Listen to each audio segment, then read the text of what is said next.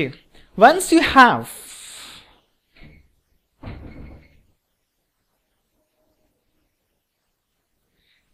an azo compound like this,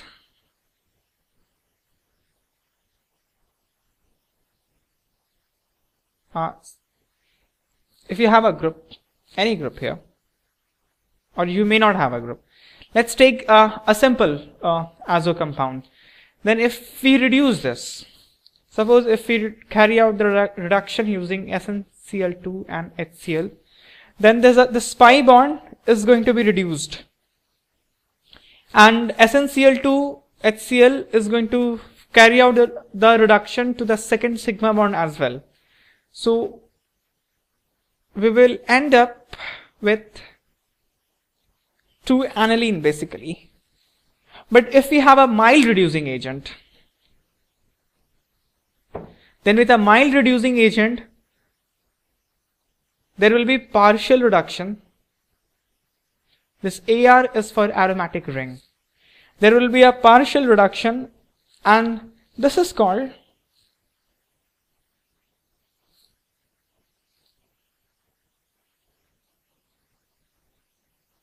hydrozo compound. So from azo compound, a hydrogen will be added, and that will become hydrozo compound.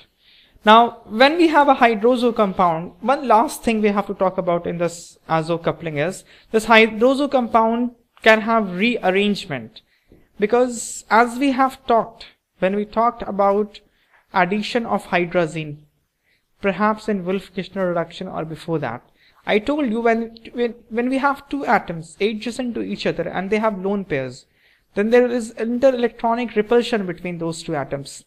And those two atoms generally try to make a bond. Now this nitrogen will try and make a bond. When it makes a bond, the lone pair goes into a bond pair. So this bond pair and lone pair will have a less extent of repulsion than previously lone pair and lone pair was having. So if both goes into to form a bond, suppose this also goes to form a bond, then the repulsion in bond pair and bond pair is considerably less than lone pair and lone pair. So this is called alpha effect. That means if you have a lone pair and at alpha position also you have a lone pair, then there's an inter-electronic repulsion and there's a tendency to form a bond. Keeping this in mind,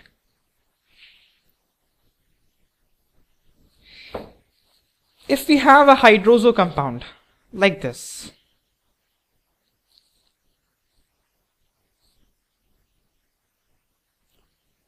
let me draw it horizontally.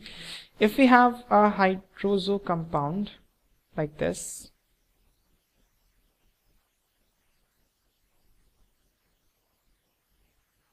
and we have added H plus H2O into the system, then there's a rearrangement of this hydrozo compound, and after rearrangement,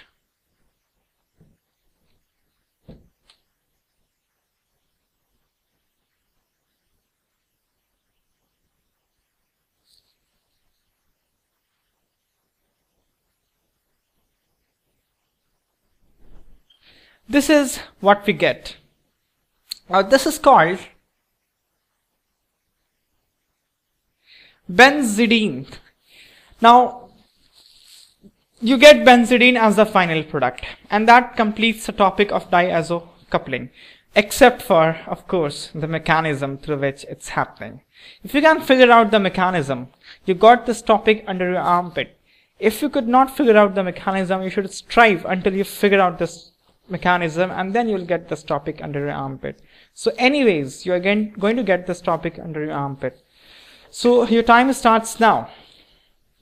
Figure out the mechanism through which it must be happening. It will be a good exercise of organic chemistry of the mechanism that we have been practicing up till now, and you'll feel good that you have achieved something in life. You can work out the mechanism of a given conversion, and that will give you a sense that you have earned something out of this organic chemistry course. Anyways, I'm going to do it for you, but you should do it on your own. At least try doing it on your own. You have added H plus. H plus is going to come here like this. Fine. Now what will happen is you have to stabilize this H plus, and the only way to stabilize this H plus is to bring a negative charge adjacent to this plus charge and try to form a bond between nitrogen and between carbon. That is what you should try and do. So let's try and do the very same. Now I'm trying to bring negative charge on this carbon, so I'll have to shift my pi bond into this carbon like this. Like this. Now there's going to be a plus charge appearing on this carbon then, and that plus charge is going to appear here. Fine. That plus charge, this plus charge, as you can see, there's a bonding between this carbon and this carbon. So if there's a plus charge appearing here, bring a negative charge on this carbon. This C minus and this C plus will form a bond among each other. Fine. And there will be a double bond formation between this nitrogen and this carbon, this nitrogen and this carbon. So try doing it on your own. Shift the pi bonds accordingly and get a bond between this carbon and this carbon. When you succeed to do that,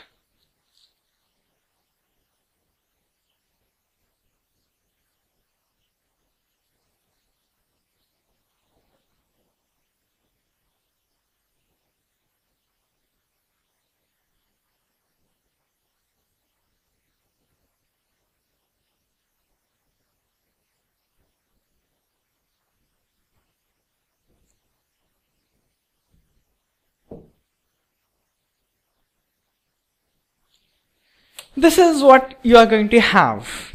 Now, the basic rule is if aromaticity was there in the reactant, aromaticity has to be there in the product. And aromaticity, in order to generate, you have to, if this is this nitrogen is making a double bond. If you have to generate aromaticity on, there will be two hydrogens, I'm sorry. If you have to generate aromaticity, then try thinking from one end. This nitrogen have to be neutralized first of all. So this pi bond have to be shifted to nitrogen. This carbon will develop a plus charge. So adjacent carbon must develop a negative charge. Then this carbon develops a plus charge. So this carbon must develop a negative charge. And this carbon is not making any pi bond. So the only way to develop a negative charge is to break away the hydrogen that is on this carbon. Like this. So if you take away the H plus, that carbon will develop a negative charge like this. Fine. Now you can go to your nitrogen from this side. Negative, bring a positive charge here. This pi bond, break this pi bond. Get your pi bond here. Then there will be a negative charge developed here. Then in the next resonating structure, this carbon will have to develop a plus charge. So pi bond have to shift on this nitrogen. Nitrogen will become neutral. This pi bond will break and a pi bond will be formed here. So the whole thing is going to look like this. And similarly do the same thing to this ring, and you will, as you can see, the right hand side is already looking like the one which is there in benzidine, and the left hand side will be the same if you try abstracting hydrogen from this position. That's it. You keep few things in mind. You have to make the product finally aromatic and start from one end, reach to other end. Opposite charge have to be brought to adjacent position, and accordingly you'll feel, because if negative charge has to be brought on this carbon, the only way out is to remove off H plus. So that's how you yourself will understand what should happen next. So that's complete this topic of diazo coupling.